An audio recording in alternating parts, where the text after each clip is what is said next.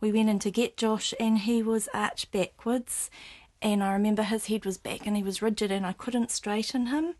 Eventually he fell asleep, and in the morning he slept longer than usual and he was very quiet, and I just thought, oh, thank goodness we've got through that night, he's all right, But things weren't right. They weren't ever the same. What else do you want, Joshy?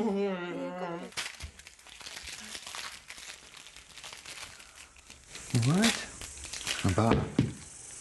Yeah, that'll be nice, eh? Like Josh, Jake Piper finds comfort in food. Nice. A change in diet has helped bring down his weight, but he's still over 80 kilos. Try these zucchini, somebody gave me these. Jake has Sturge-Weber syndrome. He was born with a port wine stain over most of his body. The right side of Jake's brain has deteriorated from constant seizures. That's all right.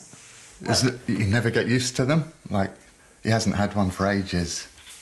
And you think, oh, seizure, blah, blah. But every time it happens, it's scary, eh? What happens? Describe to me what happens. Well, sometimes, yeah, he just tends to go vacant, and then he'll look to one side, and he sort of stops breathing too, and goes blue, and starts shaking sometimes if it's a bad one. Have you ever thought about full-time residential care for Jake? No, just don't want to. Yeah. Jake's seizures have led to many desperate drives to Auckland Starship Hospital. Bring you some more cucumbers. Above all, the Pipers want to care for their son at home. Good boy. They believe it's important to include Jake as much as possible in family life, to grow up alongside teenage brother Cody and 8-year-old Lockie. He's actually like a really gentle soul. He's, I could never hurt anybody apart from himself. He's quite trusting, like he'd go with anybody, as long as, they feed him. But tell me, what are some of the challenges looking after him? Well, at the moment, the challenges have changed over the years. When he was young, every day for 4 hours, all he would do is scream and cry. And all he used to do was, the only thing we could calm him was to walk him up and down this road in a buggy. And he seems to be quite easily occupied. The whole time, he plays all day. But that's another thing, if you take him somewhere, you've got to remember, especially in a car, like if you're picking him up from Wilson Home or something, you've got to remember to have something, like one of his toys, otherwise you'll just bang, bang, bang the whole time. Liz has now injured her back trying to lift Jake. She admits she can't cope, even with a part-time carer. Husband Roger has had to give up his job as a builder to care for Jake full-time. Yeah, it just had to be done, I think. That's what I felt. Yeah. Come on, Jakey. It's going to shake. Come on, it's too hot. Liz has found part-time work as a cleaner, but the new arrangement has taken its toll on their finances. But it's like nappies and, we get 2 nappies a day from the government, but he uses 5 to 6 a day. So this is ongoing costs.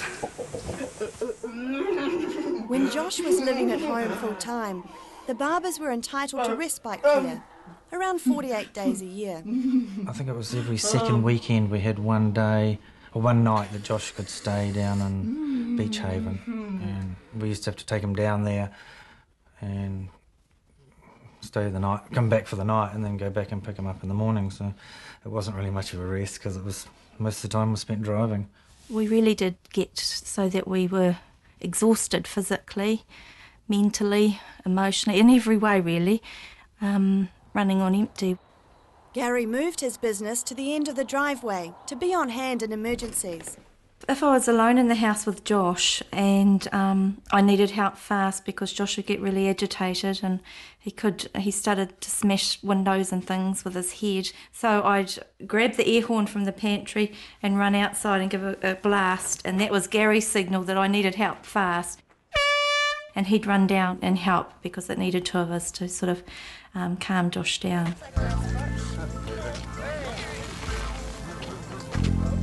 The Piper family lives barely 10 minutes from Snell's Beach, but juggling Jake's needs means there's little time for family outings.